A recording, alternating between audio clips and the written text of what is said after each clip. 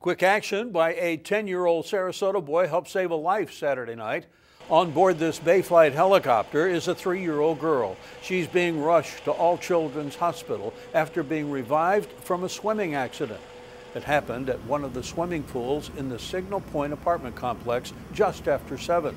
10-year-old Alexander Castana, a student at Tuttle Elementary School, explained what happened. We were playing a game in the water, so then I turned around, I went under the water and saw her just facing down. I was so frightened that. So what did you do then? Did you call your dad? Well, my dad saw me pulling her to the side, and he ran and got her up to the surface. Who gave her CPR? Her mother's sister.